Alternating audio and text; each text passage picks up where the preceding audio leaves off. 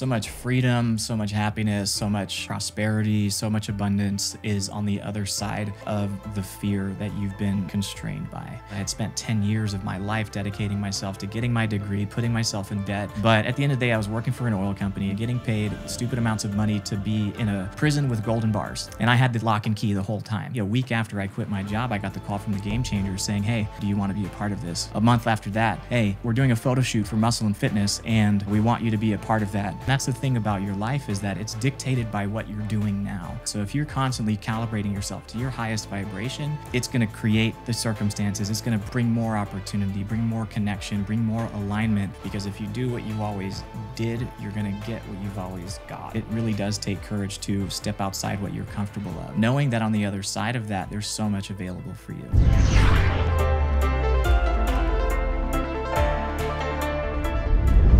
Hello, beautiful people. Welcome back to the Know Thyself podcast, where every single week we get the honor and privilege to sit down with a dear friend, an open heart, a bright spirit, somebody that can help us learn more about ourselves and the world.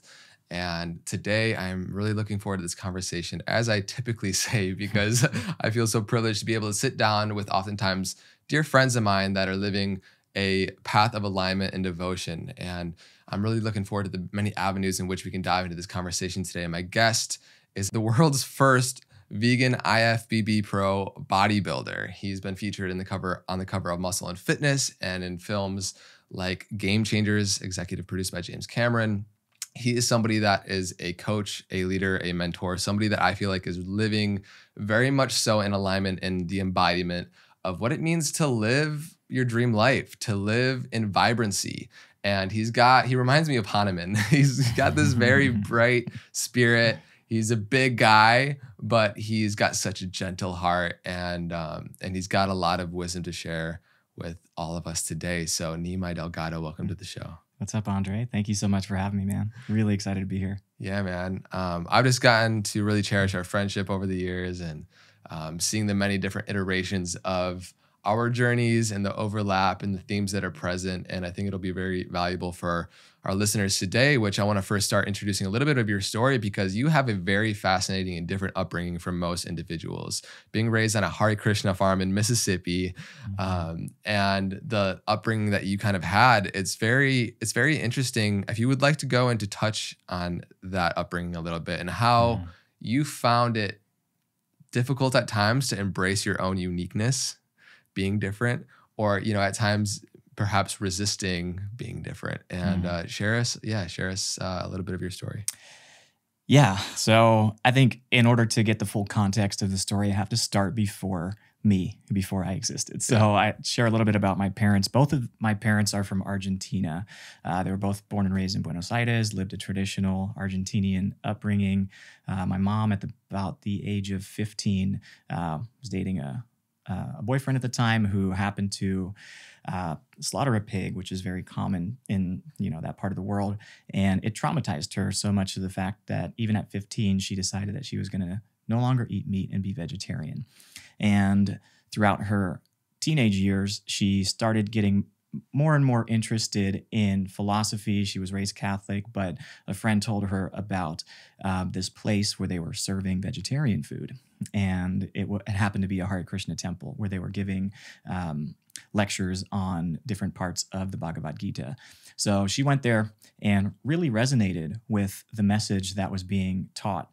And so much so that she decided to basically become a renunciate and devote herself to her spiritual practice and live in the temple where she met my father, who was also on his spiritual path at that time.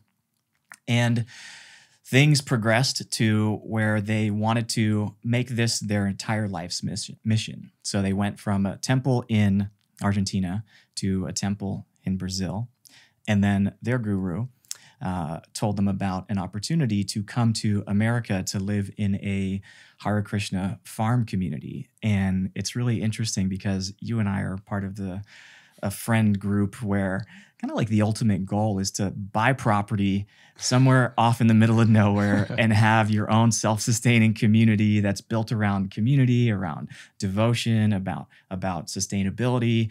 And looking back, this is really kind of the environment in which I was raised. So I was born in Mississippi in this farm community where we had a temple, we had our own garden that fed the community. Everybody had their own roles, whether it was to tend to the garden, whether it was to tend to the deities, to look after the cows. There was like a whole cow rescue sanctuary as well. And for me, it was normal.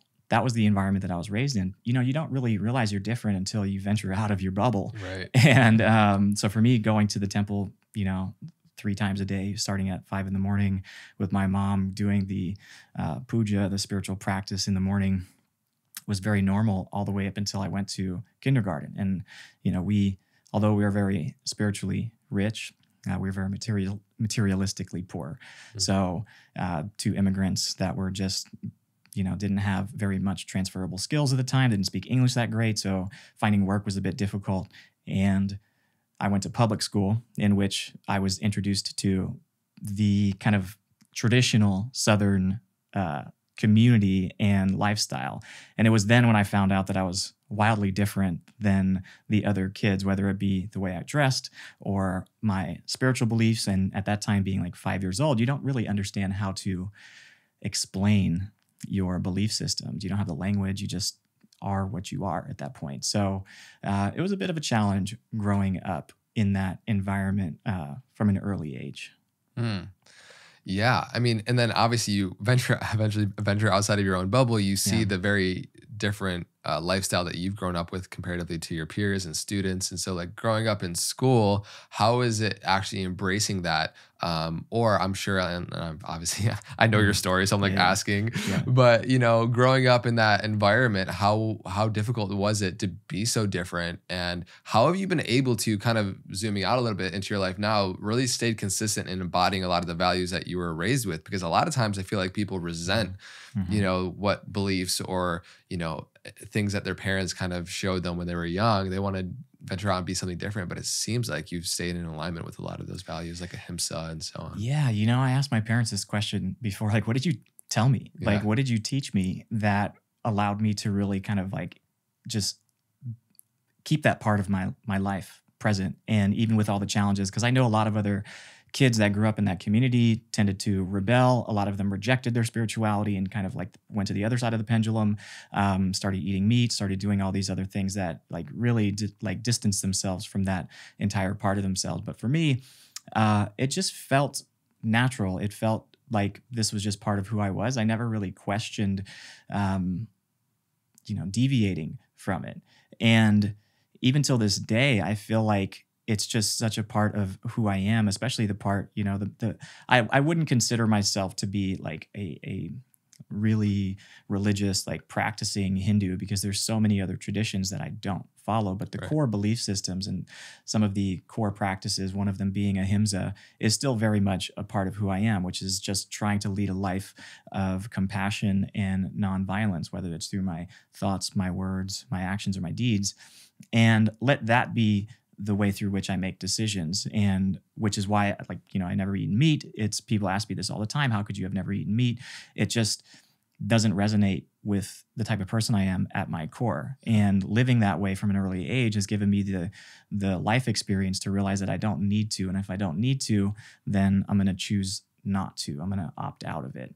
So as far as, you know, keeping that tradition, it was challenging just because I would get questioned so many times from peers, and, you know, being the only vegetarian in my school in a community that was very much centered around hunting and fishing and traditional things to do in the South did bring about its own challenges. But I learned how to connect with people on another level. I started to really not look at how different we were, but look how similar we all are. And we are all more similar than not. So I learned how to coexist with being different, but also not judging or just accepting that other people live a different way than I do. And that's okay. We can still coexist peacefully. Yeah, for sure. And it's beautiful to be the walking invitation of a pattern interrupt now and being able to carry out those core beliefs and understanding of ahimsa. And earlier on, being raised as somebody who never has eaten meat. And in the United States, that's kind of a very foreign idea, right? Not as crazy in the East.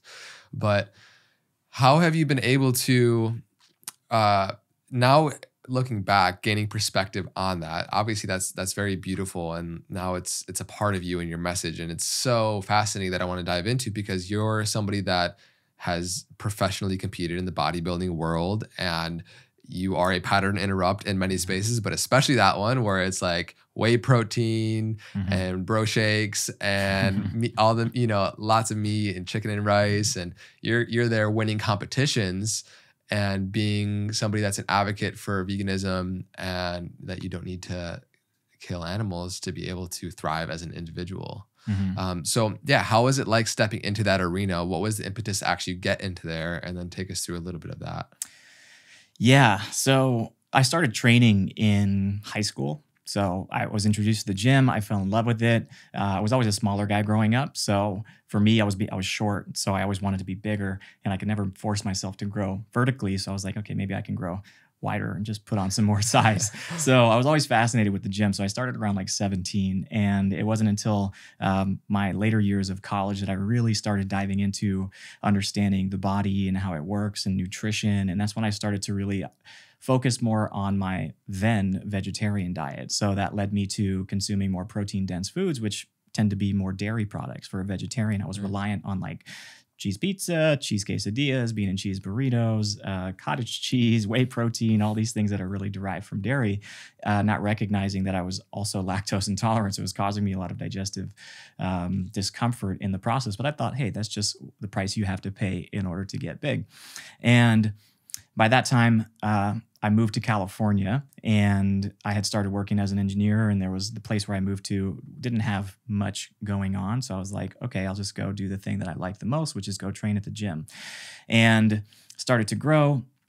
Then I was introduced to a video by my mom, of all people, ironically, that showed the inner workings of a dairy farm. And up until that point, I was always under the justification when I was consuming dairy that you don't have to kill cows to extract the milk from them. You just go milk them and that's it. And then it was the first time I really got a behind the scenes look of how those cows were treated. And I just knew in my heart, I said, I don't want to support an industry or put that type of energy inside of my body. And I just made the conscious decision pretty much right on the spot to eliminate dairy from my diet, which was at that time the only animal product that I was consuming. Not knowing how it was going to affect me physically or in the gym, but just spiritually, I knew that it wasn't aligned with who I wanted to be. So to my surprise, after I went fully plant-based, I found that my body started to respond very positively. I was recovering quicker. I was able to still gain muscle and strength, even when switching to a fully plant-based diet. And that's when somebody had suggested to me, it was somebody at the gym actually said, hey, there's a local bodybuilding show in Bakersfield. You should totally go for it. And at first I laughed. I was like, yeah, right. I was like, so like in my ego, I was like, I'm an engineer. I'm a professional. I'm not going to stand on stage in my underwear and flex in front of people. And, after a while I thought about it. I was like, I don't really have anything else going on. And I do like a challenge. So I'm going to go for it and see what it takes and see what that's like. And lo and behold, after the first one I did, I won.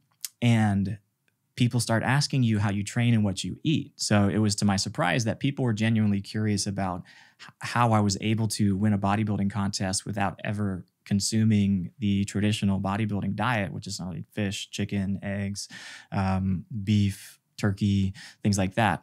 And before, whenever I'd get those questions about what I ate, I would tend to shy away from it because it would dive into the realm of like, well, why don't you eat animal products? And I would have to go and explain my spiritual beliefs, which made me feel a bit uncomfortable because I felt like I was being interrogated rather than genuinely, like there was a genuine curiosity there.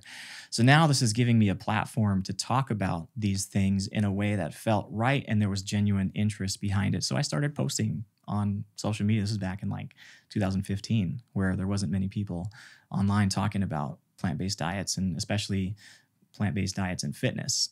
So one thing led to another, and I kept posting, and then years went by, I became pro, and that's kind of like the really consolidated version of that story. But in my experience of being in the bodybuilding world, it was very interesting because other bodybuilders, they had their opinions, and I never felt like I was in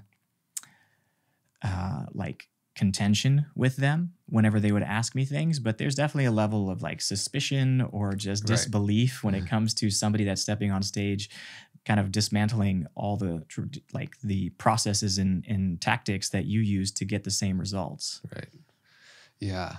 It's beautiful. Like I spoke to being that pattern interrupt in those arenas of life, and then also stepping into the social realm where you're sharing more online and you're giving talks at Google and you're getting all these opportunities that start to come your way and being in these films and be on the cover of Muscle and Fitness. And it's beautiful because I feel like so often when we value something, like for example, a plant-based lifestyle and what that means for ourselves or for the world, or various different spiritual core beliefs and values, when we first get into it, we can almost want to change others to be and to go into that space. And you've said before that the best form of activism is attractivism. And I love that because I feel like you really do embody that. You just invite people by being the energetic pillar of what you want to bring forth in the world, right? You're actually being the change. It's like such a thing that we hear all the time and is said in cliche, but it's actually how you can affect people to want and be curious and make the decisions for themselves, right? Because we can't actually force people to make decisions.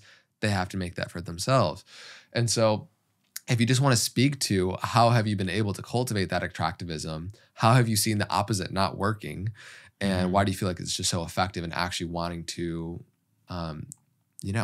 raise the consciousness on the planet and share those values with the world? Yeah, for sure. I love this concept of attractivism because in many forms of activism, it's very like proactive. You go out there, the traditional ways of picketing and just like posting about things and telling people that they should live their lives differently than what they currently are. It can end up with a bit of a opposite effect where people get more defensive or feel like you're implying that the way that they're living is wrong in some way. And I never want people to feel that way. I've been a recipient of that kind of energy. And that was never my goal whenever I started talking about this online. It was more so from the fact, hey, whoever's interested in this information, I'm here to talk about it. If it doesn't resonate with you, that's totally fine. I'm not speaking to you. Like in the sense of like, I'm not putting this message out there for people to convince them of doing anything they don't want to do. But if there is a curiosity, I'm happy to talk more about it and educate so that you can, adopt a similar path or get similar results.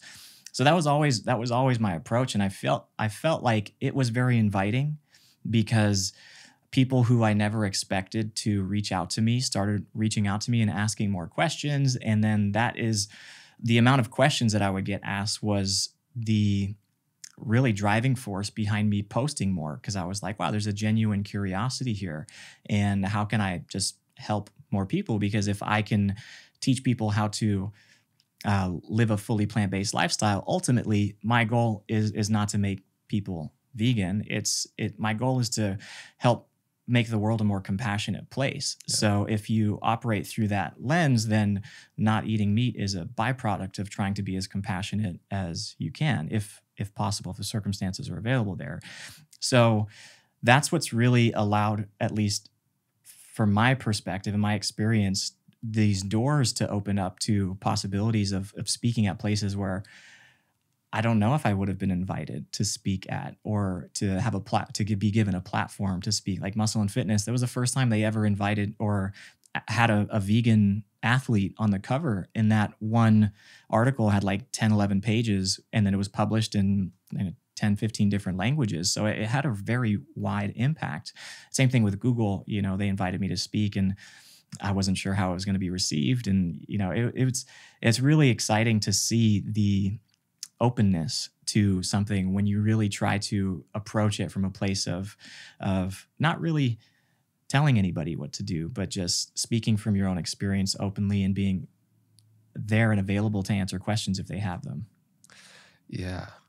Yeah, man. I think it's such a fascinating journey, and I've been able to see you kind of go in the arc of anytime we anytime we define ourselves in one area, like obviously it's very helpful to brand yourself as the vegan bodybuilder because people start to know you as that. You get hired to speak on stages, and you're a pattern interrupt in that way, and that can be very valuable. And also, you're a multifaceted individual with many different things to offer to the world. And so I'm just curious, has it been defining yourself like that in that way, even though you are a pillar for holding down that value and sharing about ahimsa and bringing compassion to the world? How have you find the dichotomy of wanting to really support the planet in that way and be the living embodiment, but also like not define yourself as just this one part of yourself? Yeah, that's a great question. Yeah. For, Instagram, for example, this has been the main platform of which I've created content for. You have to kind of like distill yourself down to a couple hashtags. And vegan bodybuilder happened to be my 2 hashtags, so where I could really allow people to find the information that I was putting out there. But like you said, I definitely am multifaceted, and being vegan and lifting weights is one aspect of who I am. But it has felt a little confining in some ways, where people only tend to identify you or pedestalize you, just because the vegan space and plant-based space is very, there's many different reasons why people get into it. So if you're pleasing this crowd but not this crowd, and that can feel a little bit disheartening, because you'll start to get unsolicited feedback from people about how I'm living my life, and I'm like, look, I'm not here to be anybody's guru or anything. I'm just here imperfectly living my life to the best way that I can. And now it's like, for the last couple of years, I've had a little bit more peace with being misunderstood in ways. And before, it would really bug me when people would attack me and share mean messages or make videos about me, and I'd be like, oh, I'm just trying to like do this thing. I'm not trying to piss anybody off, but yet here I am just ruffling some feathers, which is a byproduct of being something like a pattern interrupt, using your words. So I've embraced it now. I've embraced it, and I just look at it as like, hey, there's more opportunity to educate people who are willing to learn. Yeah, for sure. And I feel like so much of that value, it's so empowering to embrace things that you truly stand for and to clarify what that is. Oftentimes you have to be given a reflection of a lot of things that you don't value to then see what you do value. Luckily for you, it's been a lot of alignment from things that you kind of were raised with. And then you get to be that individual who is very attractive in the offering that you're inviting people into, living this lifestyle, living a plant-based lifestyle. Physical health, mental fitness, like all of these things are something that you're really a strong advocate for, and it's very attractive for people to see online and discover. So yeah, man, the whole journey has been really beautiful to see. It's almost like a Trojan horse in a sense, to where like come for the good looking meals and biceps and stay for the spiritual values. It's very much been my approach. Yeah. Because on some level, everybody can relate to wanting to feel better, wanting to be stronger, wanting to be healthier, to find more balance and comfort in their body and live free of dis-ease, So what I've, put into practice is showing that, yeah, you can achieve these really extreme results by really going headfirst into it. But that's not really the end goal, right? The end goal is to feel better in your body, which I feel like most people can relate to. So I'm just trying to show that there's an alternative way that you might not be aware of that can actually really heal your body in ways that you have not been taught. So my goal is to really just educate people and show this alternative lifestyle that you never know. It might be working. It might work for you better than what you ever thought of or anything you've ever tried before. So my thing is, just try it. It's like trying on a shirt, just like try it on. Like, you don't have to love it, but just like be open to it and try it on, see how it fits, wear it for a little bit. And if you don't like it, take it off, but at least give it a full chance to really experience what it's like. And that's what I feel really is beneficial about living this way, is that you can experience tangible differences within a matter of a couple of weeks once you really tighten up what you're putting into your body and putting in these practices of moving your body and really being mindful in different ways and being more conscious of what you consume, whether it's through physical food or the media that you consume.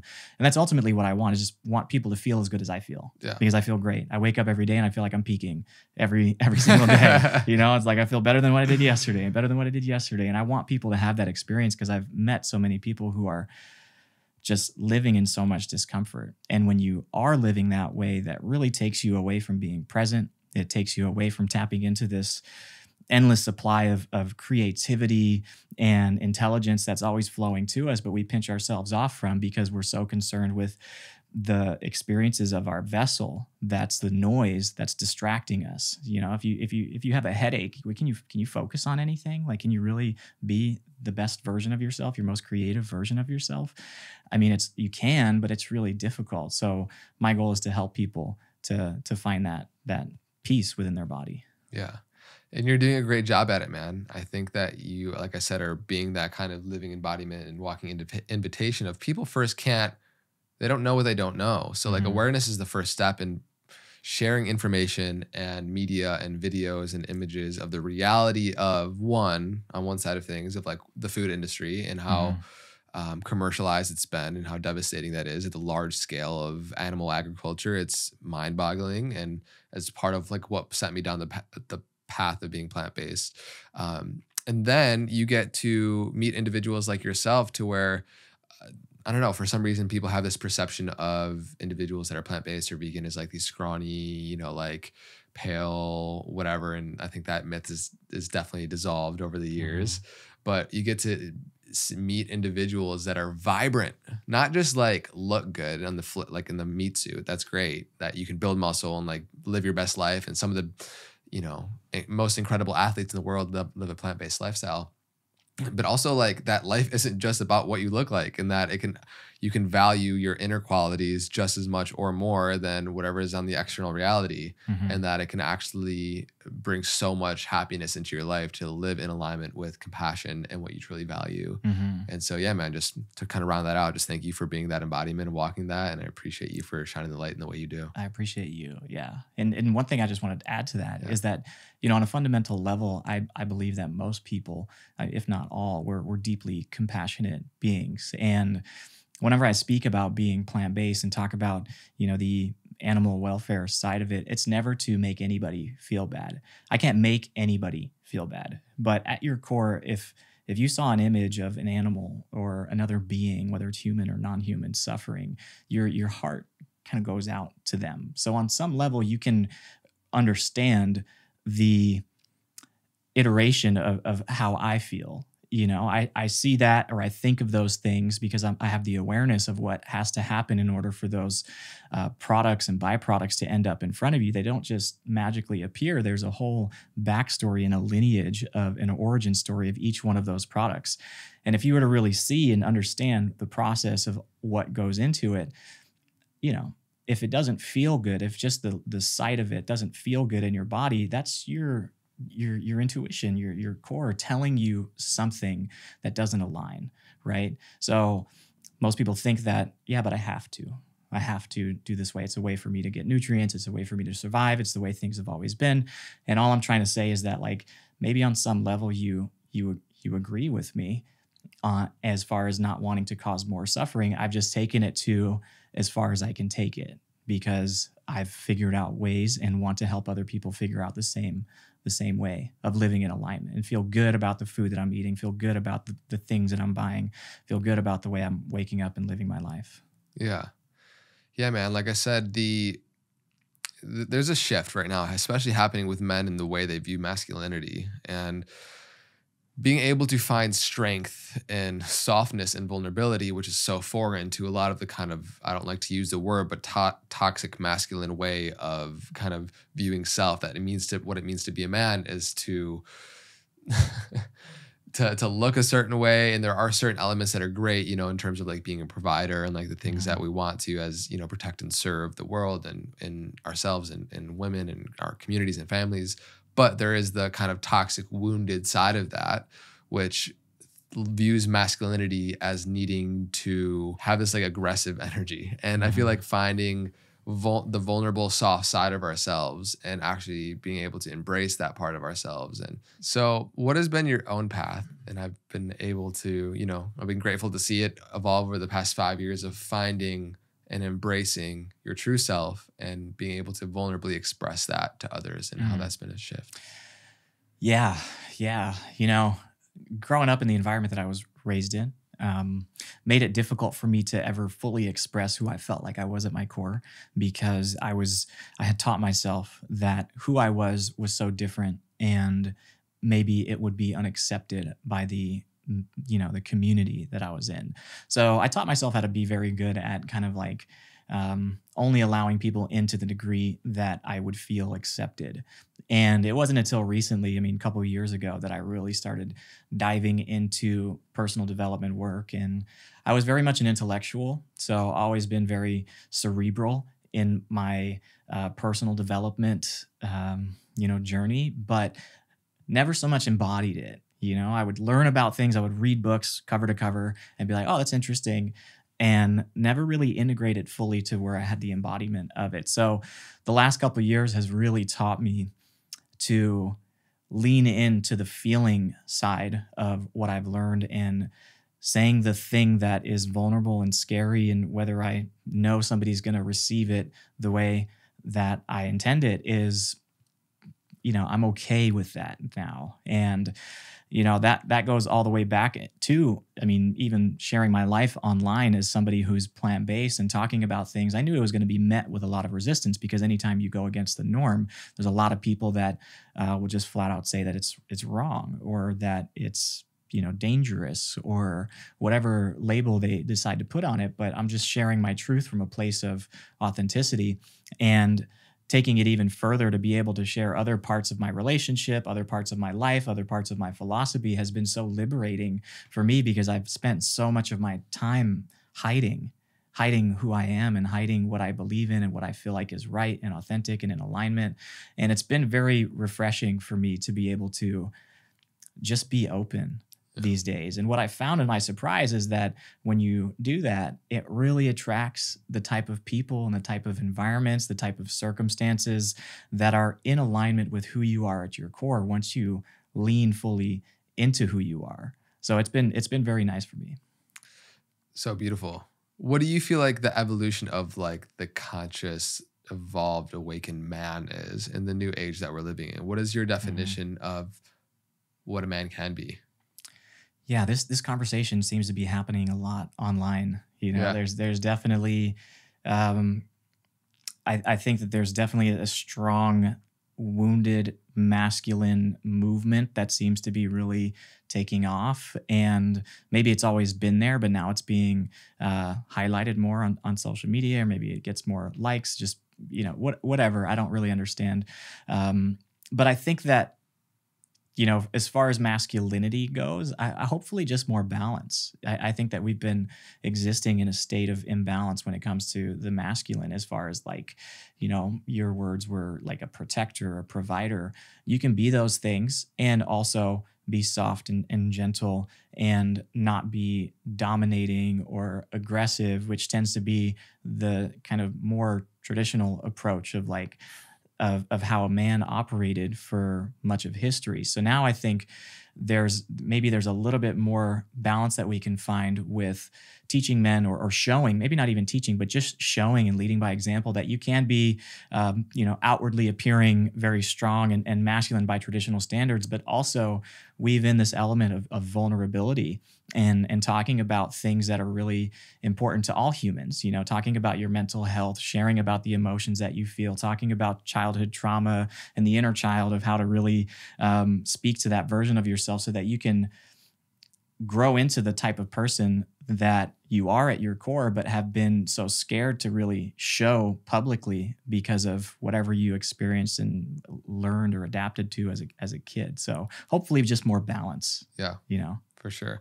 And there's just a level of consciousness and awareness that needs to be installed into an individual on their path, but also collectively. And so for you as an individual, what has been your own personal path? Is there a specific piece within yourself that once you gained awareness of via meditation, a ceremony, a reflection of community and partnership, that has most recently over the past few years, like kind of just made you realize how much you didn't know about a certain aspect of yourself, and like where you had to vulnerably express that online? Is there something that comes to mind? Yeah, definitely my childhood, for sure. For sure. You know, I grew up in an environment where I had such loving parents, and they're incredibly, just incredible humans overall, and so loving, so nurturing, so considerate. And also, we grew up in a very difficult circumstance where money was always tight. You know, like I said, two immigrant parents that were just trying to make it in this world and provide a life for their kids in the only ways that they knew how, which was survival. You know, they're living in survival mode. So being privy to that experience and seeing my parents dealing with all the things that really brought issues relationally and also financially and circumstantially with where we lived, it was very much a challenge, which led to, like, for example, my mom having some mental health issues where, you know, trigger warning, she tried to harm herself, and me being exposed to that really made me go inward. And it made me not talk about things, not really express the pain that I felt witnessing those things, because I didn't want to add to it. And when you're a kid, everything is your fault, whether you realize it or not. We just don't have the awareness to realize that it has nothing to do with me, and to not take it personally, but we don't have that awareness. Yeah, we perceive it as our own fault. We perceive it as, this is all happening because of me. They're struggling financially because they're trying to provide for me. So it's my fault. I'm a burden, whatever else comes along with that narrative. So for me, it was like, okay, well, I don't want to add to being a burden by sharing these emotions and fears and things that I'm scared of, and feelings of sadness and anger and all of it, you know, just balled up. And I just compartmentalized it and just stuffed it away and survived. I managed to be able to put on a face where nobody could tell that I was suffering. Nobody could tell that I was dealing with a lot inside, and still get by and keep a smile on where you would never be able to detect it. So I got really good at shrouding and navigating conversations to not ever allow somebody in. But what happens when you don't share is that you store it. And when you don't speak it, you store it, and it becomes really heavy. And you don't realize that you're carrying this weight around with you everywhere you go, because everywhere you go, there you are. And you're carrying these stories that are just living inside your head, like, oh, don't share that, because if you share that, then you'll have to unravel this and explain this and go all the way back to the original wound, which, if you really look at it, it could deconstruct and crumble the entire world that you've built around for yourself. And that's what happened to me. That's literally what happened to me. I didn't share parts of my childhood with anybody until I was 29. 29. So I lived with that. And it wasn't until I went through a breakup with my girlfriend, we had got some relationship coaches. And it's funny, on the intake form of the relationship coaches, they were like, what's, you know, the main things that you want to talk about? It wasn't even the relationship. It was like, boom, this thing that I knew I had been avoiding for so long. And that's what I talked about with them. And that was the biggest opportunity for growth for me. It was a thing I was avoiding for so long and just really not talking about. And once I started to unpack that and unravel that and understand it, then there was so much growth that could happen, because now I was living on my terms. Now I was consciously and deliberately choosing the type of person that I wanted to be, and acting from a place of love and courage, rather than from a place of fear and protectiveness and self-preservation, but not realizing that I was preserving this like very wounded little child that was like operating the machinery, you know? Yeah. Yeah, like operating from the smaller identity that you didn't even realize that you were in. Yeah.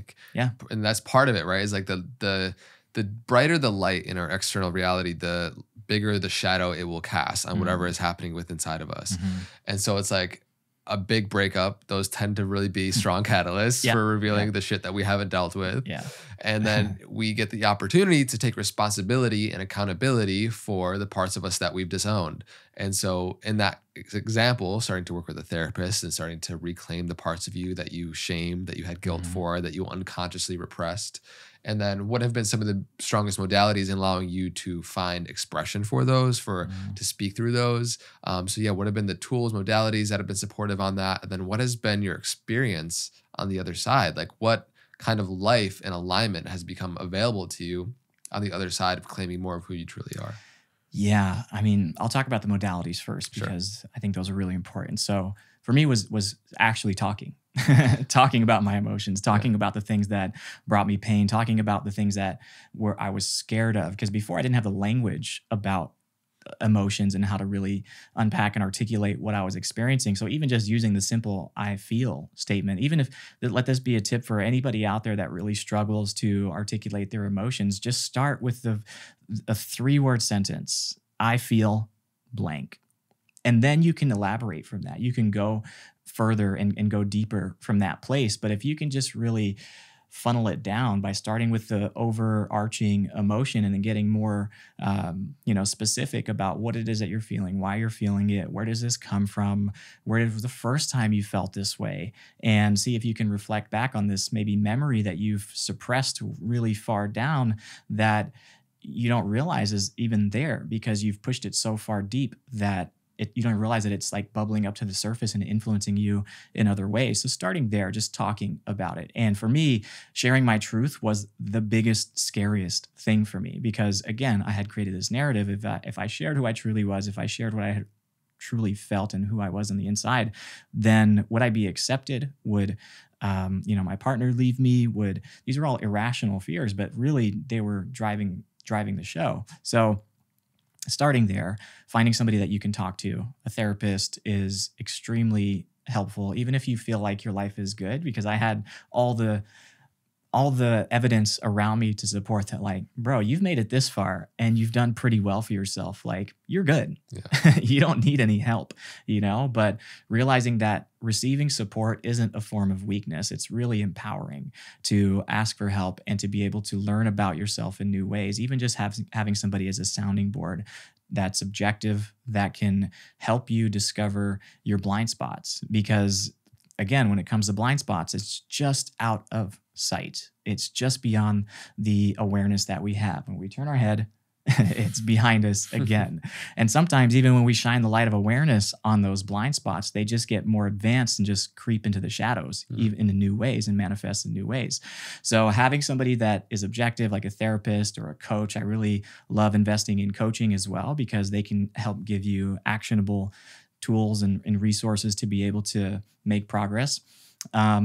But I would say starting with a therapist for sure. Amazing. And then, so now coming on the other side of it, right? Like as you're starting to embrace those qualities and really creating a safe space for you to feel what's been repressed, on many levels. Now coming back, and I've been able to see firsthand a lot of the things that have come back with you and Bianca coming back together stronger than ever and getting married soon. And a lot of the things thriving in your personal mind, body, spirit, but then also in the businesses and all the multifaceted creations that you have out there in the world. After doing some of that work in the many forms and modalities that you've experienced and sat with, what has life been like on the other side of it? What do you feel like becomes available to you? So much freedom, so much happiness, so much prosperity, so much abundance is on the other side of the fear that you've been constrained by. We uphold this image of ourselves, of who we need to be, not realizing that who we've been is really inhibiting us and stifling us from the life that we truly want. And learning how to have courage, and I say courage because it really does take courage to step outside what you're comfortable of or what you're used to, and the way that you speak to people or the way that you relate to people or what you share about your story. That's scary for a lot of people. So learning how to have the courage to really lean in to living authentically and saying the difficult things, even if it feels icky and uncomfortable, knowing that on the other side of that, there's so much available for you. There's so much available for you. And for me, it was having to like deconstruct my whole business. I had to like literally start from zero again. Had to work on myself every single day after we split up. Me and Bianca split up for like 9 months. Every single day I would go to my rooftop. I would meditate. I would do breath work. I would journal. I would really try to unpack and understand, like, who am I? Like, what kind of life do I want for myself, and who do I want to be, and how do I want to operate, and what brings me like true joy and fulfillment and excitement, rather than feeling like I have to do things I don't want to do because I've been doing them for this way for so long. We get so stuck in our habits and routine. So, I mean, on the other side of that, I've deepened my connections with everybody, all of my friends, my family. I've connected with them on so many deeper levels because I was able to remove these walls that I had built up and kept people at arm's distance. And people, even friends that I grew up with that have known me for decades, didn't know the real me. So getting to relate to them and share things with them, and just being more open about how I feel has been life-changing. It's been absolutely life-changing. And even online, ever since I started talking more openly and vulnerably about these things that are important to me, it's attracted people who can relate, because on some level, we all want to live more in alignment with who we are, but we have some fears that are holding us back from actualizing the life that we want. Yeah, totally. I mean, the more that we embody an inauthentic version of ourselves, the more we're going to get that reflection in the relationships and career and everything in our external reality. And then you starting to find more of who I authentically am. When I sit and I do breath work and I journal and I meditate, there is this part of me, this presence, this essence that comes online that is actually who I am. And the more that we realize who that is, the more that we know thyself, we can you then become a match to other people who are authentically themselves. Yeah. And that's when life gets really fun, is because it gets very rich and real and present, because you can only be present to the degree that you're actually who you are. And so that's been such an amazing journey for you to see and reclaim and own what you actually want. And that's been a byproduct of figuring out who you are, and who you are informs what you want.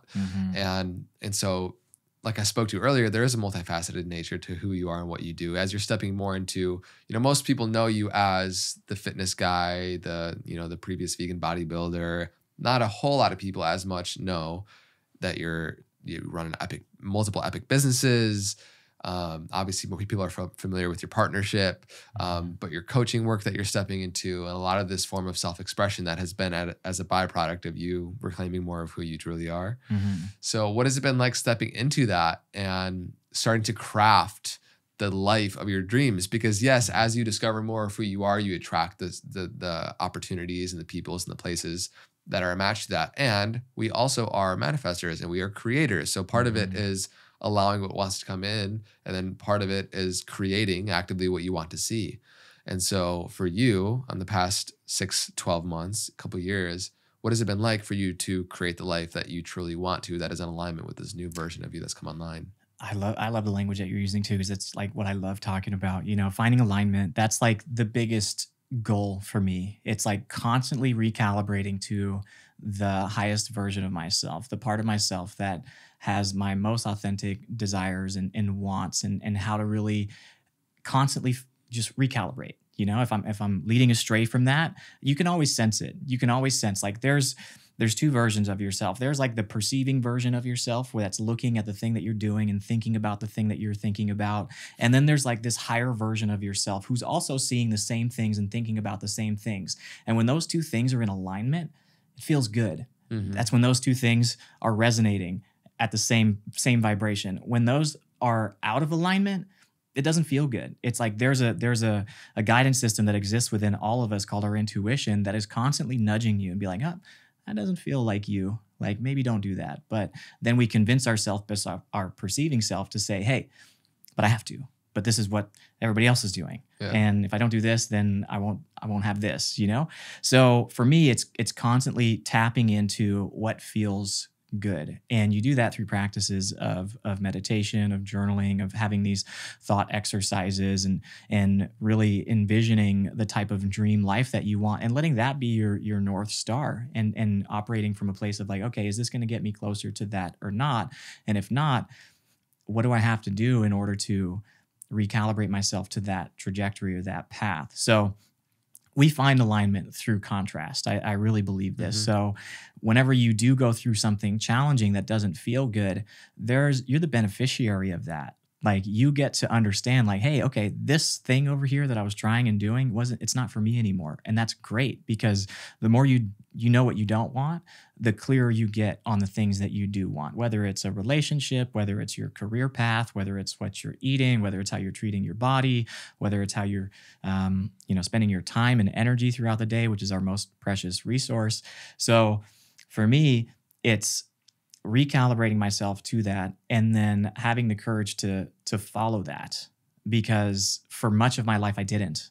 I denied myself of that. I knew what I wanted, but I denied myself of it. Whenever I quit my engineering job, this was a big moment for me, because I had spent 10 years of my life dedicating myself to getting my degree, putting myself in debt, getting a career that I thought was going to bring me titleship and in financial stability and security and all the things that my ego wanted. But on a soul level, it wasn't fulfilling at all.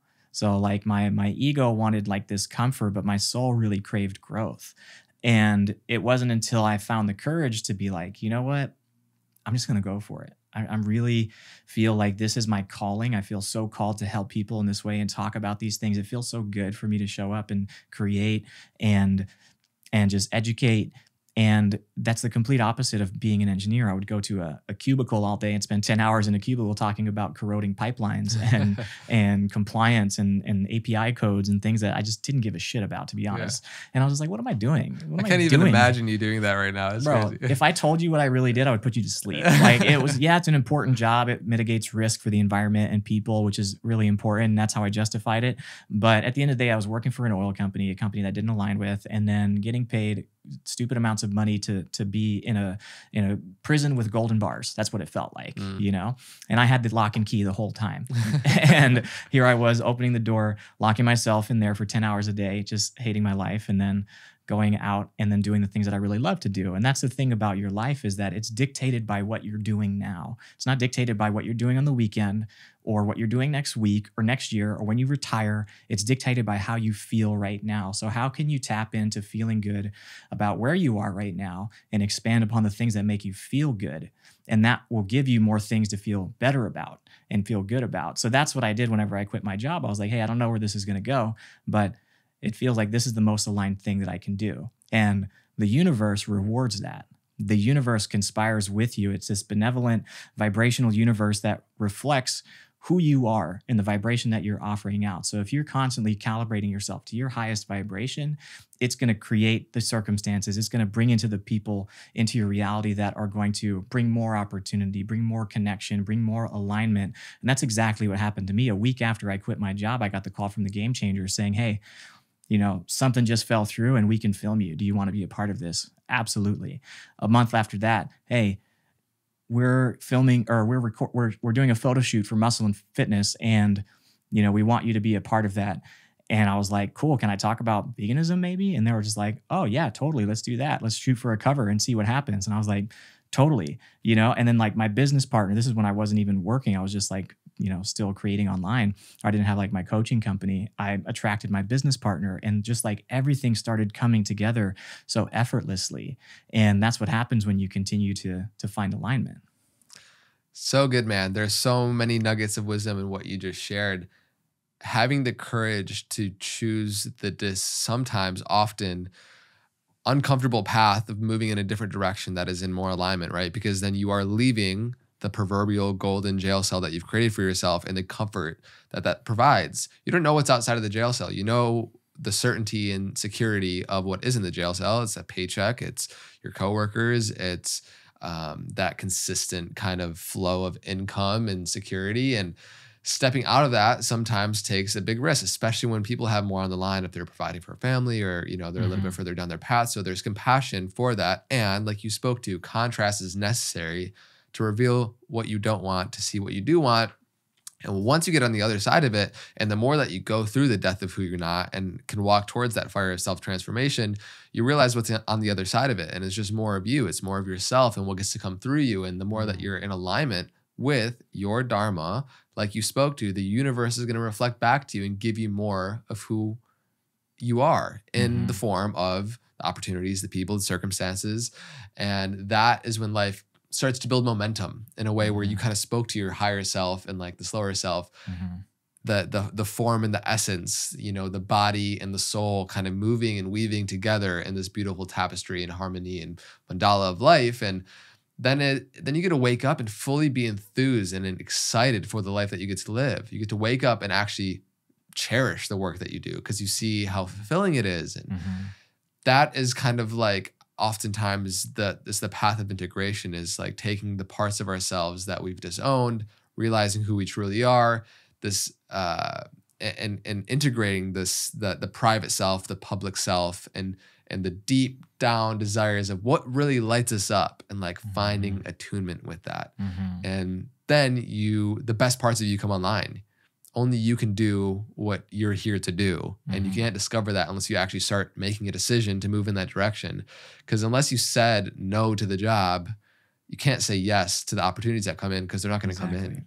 Exactly. And so it's just so important to be able to say no and have the chutzpah, Yeah. the balls, the ovaries, Yeah. the ladies. Yeah. And coming back to, like, you asked, like, what are some of the modalities of finding this type of integration and alignment. One of them for me was shifting from a victimhood mentality. That was a huge one for me. I was like, oh, this happened to me whenever I was a kid, and my parents were this way. These are the beautiful qualities about my parents, but they had shortcomings as well. And it's because of them that I'm like this, or because of my childhood that I'm like this. No, shifting back into a place of like, no, my soul, before I ever entered this physical vessel, it looked at my two parents and was like, you two. Yes, you two are going to be the perfect teachers for me and the perfect environment for me to learn the lessons that I need to use as a platform to learn all the other lessons in my lifetime. So I look back at it as I've always been in control. You've always been in control. We're always calling in the experience that is for our soul's highest evolution. So when you think of it that way, me, growing up in a Hare Krishna environment, like that primed me for what I'm doing now. Like, I'm so grateful, even as challenging as it was, I see it now as just like pure golden material for me to transmute into what I'm doing now, all the skills, all the perspectives that I've gained from that. And then also the challenging moments that happened in my life, I see now that it's, my parents were the two perfect teachers for me. The things that the wonderful qualities that they embodied, I absorbed those. And the things, their shortcomings, I learned through experience how to give those things to myself. And now some of those qualities has made me a better coach to be able to really sit down and hold space and listen to what somebody's going through so that I can relate on a level and help them shift out of that perspective of what they're having, of maybe even something like, like more victimhood mentality. And then realizing that we're always creating constantly our reality.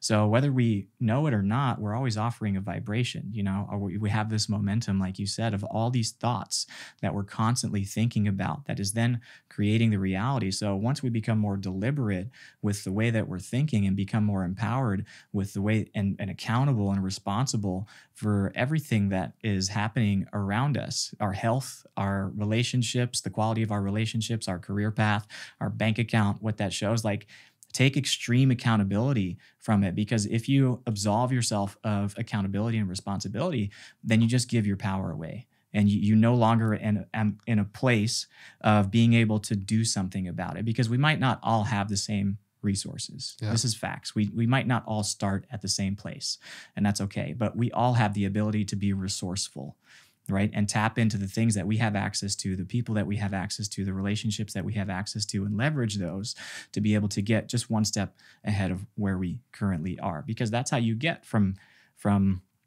being an engineer or like being wherever you are in your journey to the future that you want. It's one step at a time. It's one small micro decision at a time, one moment at a time, one step at a time. Yeah, totally, man. That consistency is what really builds to a different reality. And it's one of those things where you can't like say to somebody who is in a victimhood mindset, like, yo, you're being a victim. That's the last thing they want to hear. And like, no matter what our circumstances are, if we can take responsibility and accountability for our path, and even if somebody was orphaned at a young age or had a very difficult upbringing where they didn't have parents, it's like, how could I choose that, right?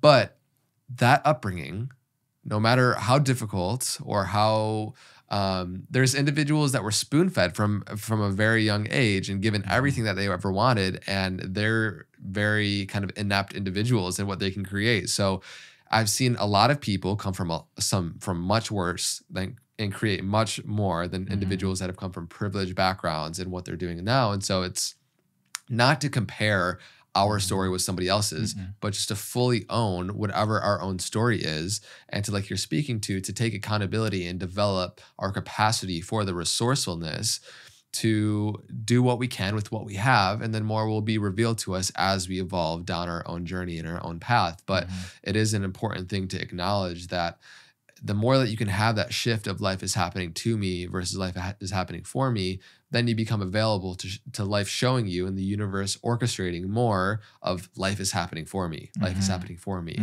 Whatever beliefs we hold unconsciously or thoughts we think consciously, we start to see that in the match, and not necessarily in the same way, but the feeling that's underneath it. And so you then become a creator of your reality. And like, that's the path of what we're here as creative beings, to raise our consciousness, become conscious of what has been unconscious.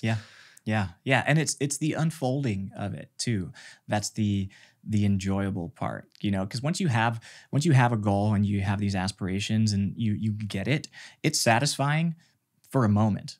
Yeah. And then we have new desires and new goals. So it's like, it's the unfolding, it's the creation of it that is the most satisfying part about being human. Because if you really look back at some of the most challenging moments of your life and say like, wow, that was so difficult. And then you look back at it through the lens of gratitude and be like, wow, I'm so grateful on some level that happened, because that gave me the strength, that gave me the perspective, that gave me the experience that I'm taking with me and transmuting that into wisdom, into some type of useful skill or tool or something that's benefiting me now. So anytime I'm going through something really difficult, that's what I lean back on. And that's what I reflect on, is like, okay, I called this experience in. Some part of me needed to experience this so that I can learn from this in some way that is going to be beneficial to me in the future. So how can I tap into that right now? What's one thing that I can control? How can I change my perspective about this reality? Because fundamentally, I'm disagreeing with the way things are. Things are what they are. It's my feeling about them that is causing me this discomfort and dis-ease. So how can I tap into my highest self and say, okay, things are the way they are, but my higher self, because there's disagreement there, I can feel the disparity within me, and it feels like pain, it feels like sadness, it feels like frustration, it feels like all these lower level vibrations. How can I tap into what's available to me, which is this high level vibration of like appreciation and gratitude, and bring that right now into the present moment, and then keep expanding on that? So good, man. So good. Now, as you've been like allowing, like you first kind of allowed the experience to be whatever it is within your reality, right? And then you can start to accept and eventually embrace and bring forth what wants to come through you and what's in your reality right now. The more that you take accountability, responsibility, develop resourcefulness, and you start to build momentum in creating the life that you want, then you realize how we are actively, and the ability we have to consciously create our reality very firsthand, viscerally. And so what has been your process firsthand deciding what life you want to live? First, you have to discover what you actually want, right? And then you can do certain things and really embody the frequency of what you want to bring forth. And so what has been your process of becoming a manifester in your reality, and then how you support others in that process? Yeah. So the first step is getting clear, having clarity, whether it's through contrasting experience of like, hey, this doesn't feel good. I don't like this. What do you like? Well, how do you want it to be? And in that moment, you can make a little mental note and be like, okay, I don't like this. I'd rather it be like this. This is what I want. And then start to envision that life for yourself. And then that's more in the moment, but intentionally, I will, take time in my day to write out my future. Like every day I'll wake up, I'll write my gratitude list, because that puts me into a state of allowing and receiving from this endless supply of well-being and creativity and life force that's always flowing to me. And when it's not, I'm just pinching myself off from it. So gratitude really puts you into that frequency. And I will list out all the things that I'm really grateful for. The number one thing I always put is my health. I'm so incredibly grateful for this vessel. Like the fact that I can wake up and have the ability to even use my feet to walk, to grab things, to see, to hear, to have all my senses. Like I'm so grateful for that. And there's been so many times in my life where I just ignored that. You know, like I was like, oh, but I don't have this and I don't have that. I want this. I don't have it. I'm like, wait, first of all, I'm doing a lot better than most people. So I can first appreciate that. Secondly, I'll give thanks for all of the things that I currently have. You know, my relationships, my luxuries, my cats, my access to the basic human needs, all of these things. And then I'll move into the place of things are amazing. How can I imagine this even better? Like, what would make this life even more incredible? And write those out. You know, I want to be helping, 10,000 people by the end of the year. You know, I want to be able to, be more of a community leader and create a community that is centered around these core pillars of like wanting to be of service and compassionate living and health and all the things that I really love. So I just like write all those things down and I think big, like whatever you're thinking, like think bigger. Like, why not? You know, you get to be the creator of your own reality. So why not think as big as you can and see where you land in that? And if you keep reinforcing it and you keep putting it down on paper, and you keep finding alignment, then you will inevitably find yourself in a position where you're living the thing that you once wrote down. And this is the trick though, because most people, they dismiss manifestation as like some spiritual bullshit where they're just like, oh, I'm just going to sit here and manifest $1 million. Like, where's it at? You know, I thought about it and it's not here yet. We have a momentum of all the different manifestations that we've created subconsciously and consciously that we're experiencing right now. So everything we're experiencing is a byproduct of a previous manifestation. So it may take some time, but you're much more effective when you work with the power of the universe and you have the universe conspiring with you to help you reach those goals. So finding alignment first and then taking inspired action is a way for you to manifest things much more quickly. So it's tapping into that highest vibration and then operating from that place before you take action, rather than trying to take action and then find alignment later, because then you're working against the universe, right? Or just making it harder. It's like trying to swim upstream rather than just swimming downstream with the flow of the current. Yeah. It's beautiful. And to have that clarity and awareness of like which direction is the stream going in your life. Like it takes awareness and finding, I feel like you spoke to having gratitude for what you currently do have. Then ironically, you become a match to life giving you more to be grateful for. It's funny how that works, you know, and it really does provide that match in that way. And so it's this very subtle process that you can become more aware of, and it can, instead of having those like subtle intuitive voices, they can start to speak louder and louder to you the more you listen to them and refine your ability to listen to it. And then you get clear on aligning what you want with what life wants. Like there's this cosmic intention of consciousness, desiring to learn more about itself. And ultimately, if we can align ourselves with that in the many ways that we can do that as creative beings in mind, body, spirit, and relationships and finances and career and our emotions, then we can align ourselves kind of with life's intention. And then, like we spoke to earlier, you become a vessel for life to give you an exponential reflection of yourself and give you opportunities that leapfrog you into a new way of acting and behaving in the world. And I think we've both seen that. The more we've aligned ourselves with what we're truly here to do, then opportunities out of the blue seem to present themselves that are at a much higher capacity than previous. Yeah. I mean, because this is the truth. Is like I grew up, like I said, very intellectual, very science and math based. So I'm like, oh, if I can't calculate it, then it doesn't exist. If it's not proven by a study, then it doesn't exist. Like there's plenty of evidence to support quantum physics and the interconnectedness of everything in the universe as being this interconnected consciousness, right? So one of my favorite quotes is that you wouldn't have the desire for something if you didn't have the ability to achieve it, or the ability to create it. So the fact that you simply have a desire for something means that there is a timeline, there is a path that you can actualize that and you can manifest that into your reality. The difference is, how are you really committing yourself to that? It's one thing to say, hey, I want this, but it's another thing to really embody the kind of person that would be able to achieve those things or be able to acquire those things or be able to do those things. So whenever you find yourself kind of reflecting and be like, damn, I've been, wanting these things for a long time and they haven't come true. Maybe I've gotten close before. Like, who do I need to be? Like, what part of myself can I let go of? What fear can I let go of? What part of myself has been playing small that's been preventing me from accessing the life that I truly want? And it's scary to give those parts of yourself up. But what you're gaining in return is everything that you want. And if you can trust in that, if you can have faith in that, you can do it with smaller, maybe less risky things first to just kind of build the trust of showing how much of a powerful manifester you are. There was a book that I read called E Squared, and they had these, I think Pam Grout was the author.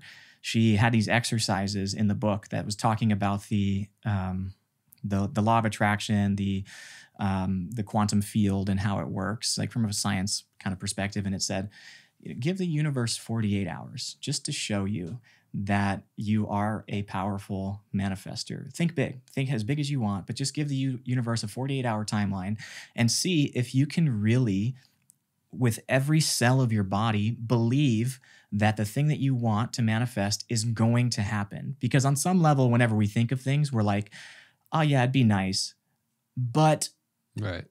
Let's do a reality check. Realistically, yeah, practically, there, and that's just a contradiction in your vibration because you're wanting something, you're taking a step forward towards it, but then you take step backs, right? So it's like you're contradicting the vibration that you're putting out there. You're like walking forward with your hand out. yeah, exactly. So instead of just being like, look, okay, for 48 hours, I am going to relieve myself of any kind of doubt that I'm not a powerful creator and the universe doesn't work out for me. It's always working for me, and manifest this thing.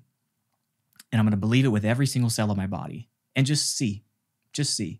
So for me, when I heard this exercise, because I had listened to, Law of Attraction, Abraham Hicks, I had read The Secret, I've watched the movies, and I'm just like, yeah, I get it. It makes sense to me. But there's a part of me that doesn't still believe it fully. So this exercise really allowed me to be like, okay, fuck it. Why not? I'm going to try it. Every cell in my body 100% believes it to be true. I'm going to give the universe a tough one. I want a new car.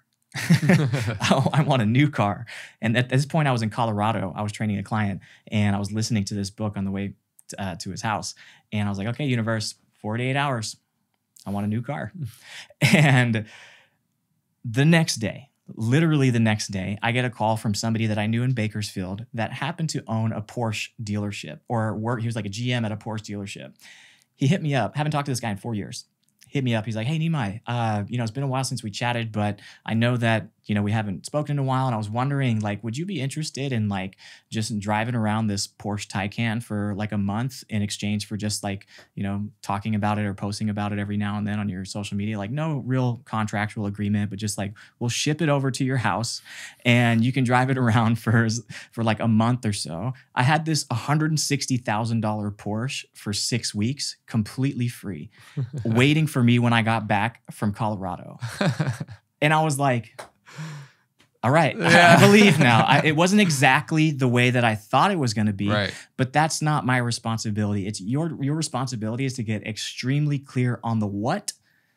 Let the universe figure out the how. Yeah. And next time I'll just be more specific. Yeah. Oh God. That's so good, man. I just think that there's so much value in that. Of first aligning your energies to what you want and allowing the universe to just figure out the how. And to take aligned action, right? Because action is in the word attraction. And oftentimes we can say we want certain things, but yet we're not taking the devotional or commitment action that's required for it to actually come forth, because you're not showing life that you actually want it. It's like a fancy idea. You can keep it in la la land or your imagination, but if you're not actually taking steps to show the universe and yourself that's what you actually want, then I don't believe that you believe it, that you actually want it, And then if you're not taking that action, there's always it's not going to be a match to coming to your reality. Yeah. It's about finding the vibrational alignment first and then taking the action, right? For example, many people want this really fulfilling relationship, right? This is something that many people like really like. This is their number one want. I just want a partner. Yeah. I want a partner that loves me, that sees me, that listens to me, that I can spend the rest of my life with. But on some level, vibrationally, you don't even love you. So how are you going to attract a partner that loves you and sees you for the magnificence and the beauty and the all of your like amazing qualities if you can't even recognize that about yourself? I want this partner, but who's going to love me? I'm so weird. And I have these like baggage that I've been holding on to. Like nobody would want to love that. Yeah. Like immediately you're blocking yourself from meeting that person. Whenever I broke up with Bianca, I recognized that. I was like, man, my entire life I've been attracting these qualities that are reflective of the image and the view that I have of myself. So the partners that, you know, on some levels they were really beautiful, but on other levels the relationships were reflective of how much I didn't like myself, or how much I was ashamed of myself, or how much I didn't recognize my own greatness. And whenever we broke up, my number one goal was to really learn how to love myself, to really give myself the things that I needed and things that felt like it was fully in alignment, and to recognize just my beauty and the you know, in the absence of everything that was resistance to love, which is who I am at my core. How do I let go of those things so that I can attract a partner that recognizes me for who I am and also recognizes themselves for who they are in that way as well? So without free of any or as much as insecurities as I have, you know, but like free of insecurities. And through that work, it was really challenging because it was new to me to be able to speak to myself and say like, I love you, Nimai. Like, you've got this, you know, like, you're powerful. Like, you know, there's nothing to be ashamed of. You know, you made mistakes, like you're learning, like all these things that I was really like holding myself hostage for, and to let go of those and release those and find somebody that it ended up being Bianca again. And through the work that she did, we met each other on a completely new plane of vibration and relationship, to where we're matching each other now. Of the work that we did internally to be able to have the kind of quality of the relationship that we have now that's leading us to marriage. And I'm so excited about it. But it was through that work of like recognizing, how am I seeing myself? Like, do I really believe in myself? Do I really find myself worthy of love? For sure. And then tapping into that. Yeah, I think part of the path is like, yes, we can reconcile these things within us to develop our own capacity for our own awareness. And sometimes we also need life to slap us around a little bit and give us the experience of like those breakups and those moments that then, okay, that taps you back into real like self-love and realizing that yourself is love, and that you can then go back into partnership. And from that place, a lot of people desire or want a healthy partnership, the money, the career, the health, right? But it's not enough, because there's something they want more, which is often the security of who they have been, in the comfort zone of actually, and they wouldn't consciously admit it, but they might want love, but they also might want to feel unlovable more. And they just haven't realized that yet. But like getting to that place where life slaps you around and can actually give you sometimes more of a brash reflection that there's these parts of you that are unconsciously disowned, then you can, you know, life gives you that reflection. You can start to re-own those parts of you. Yeah. And taking it back to accountability, you called it in. You know, whether you had a great relationship and didn't feel deserving of it, or didn't feel like anybody would actually fully love you at your core. So you seek out validation and love in other forms and distractions in other ways, and then unconsciously sabotage the relationship to reflect the fact that you think you're unlovable. Right. You know, you behave in a way that you see yourself. So then tapping back into being like, okay, like, how can I really learn to love all of myself, all the parts that I once denied and dismissed or avoided, and really learn how to integrate those parts of myself and talk about them and work through them and like, you know, and inspect them. One of my favorite quotes is in order to let go of something, you have to hold it first. You know, you have to like really look at it and be like, oh yeah, this thorn has been in me for a long time, and I understand it very well now because I took the time to unpack it and learn about it so I could finally pull it out. And yeah, there's some oozing messiness that comes with healing. But ultimately, those scars or whatever you want to call them are a reminder of like what you went through that was part of your story. It's part of your life experience that can add to the uniqueness of who you are and what makes you so beautiful in your own unique way. Yeah. Yeah, absolutely. I feel like it can feel initially like a large task too. I feel like I have to love the unlovable parts of myself. But I had Richard Rudd on the podcast early, like 20 episodes ago or whatever now. And I really love his framework of first just allowing your experience to be whatever it is, first and foremost, just to create some spaciousness with it, right? And then you can accept it eventually. You can accept that there's a part of you, and then you can go on to embrace it eventually. And that's where it kind of collapses in times and it integrates, and then you can actually that be an authentic reality within yourself. But without the awareness, it's not going to come, you're not going to be able to go through that process. And without living life and having the reflections, then you're not going to have the awareness. So it's like, we got to go out there and live life, figure out via reflection who we are, who we're not, and the constant unfoldment of life's mystery. And then we get to integrate these parts of us. And that's, I think, the path that we both on, that humanity's on a micro and macro level. And then you come back into a place of aligned action. And when you feel like you're moving with life from a sense of wholeness, that you don't need, quote unquote, anything from life, but your life is an expression of your joy and your enthusiasm, then you get to really play in life and allow life to feel like it's not happening to you, but you get to be an expression with it and find that dance with life. And it's been awesome to see you in your path reclaim more of yourself and see that reflection in your community, in your work, and in everything, man. So I think that we just dove pretty deep. Yeah, and I'd say so. I'd say so. There's a lot of amazing nuggets in there, man. Yeah. So beautiful, man. Is there anything else that you want to speak to that's on your heart that you haven't shared yet? No, not really. I mean, if I were to leave everybody with some thoughts, it's just like, like you said earlier, you don't know what you don't know.